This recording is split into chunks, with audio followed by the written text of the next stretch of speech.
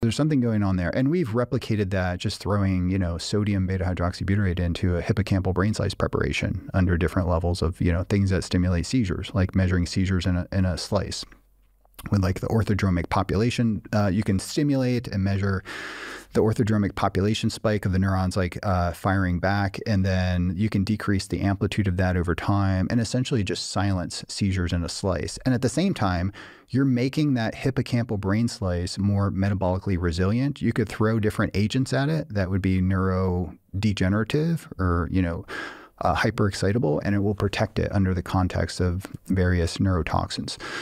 So, I think that really interested me. So the early observations, and then I was completely unaware of all this literature in my postdoc. And then when I started delving into it, I was like, I have to change the trajectory of my career to do, to just but I'm going to do it in an innovative way. I'm going to study the ketogenic diet, but also in parallel or in tandem, or maybe in some cases exclusively, just delve into what is the most efficacious form of exogenous ketone we can use, and how can it augment the therapeutic efficacy of a ketogenic diet? Like, there's a lot to unpack here, and nobody was doing it at the time.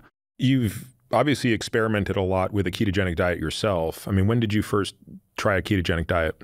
Like the clinical ketogenic diet, where I got the little cardio check meter, which was super expensive at the time, I would say 2009, I started actually checking ketones. And the cardio, they still had this cardio check meter. I was using the Abbott one. Yeah. Precision Abbott, Extra. the Precision, I got that later. I don't even think that might have been out yet, but I got that soon after, because the cardio check actually did like your HDL and like triglycerides and things.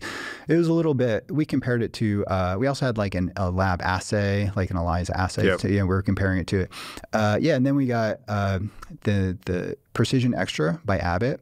And then I remember I bought something like $10,000 of strips. I was about to say, the strips were $5 to $10 each. Yeah, at the time. I found I bought them in bulk, and I think you hooked me up at one point, and we were able to get them for like $1.50 or something. Yeah, but like I was going through 3 strips a day. Yeah, yeah. So that price point has come down, but now we have the Keto Mojo, which is actually aligns more with our assays, and it does the glucose ketone index that we can talk about.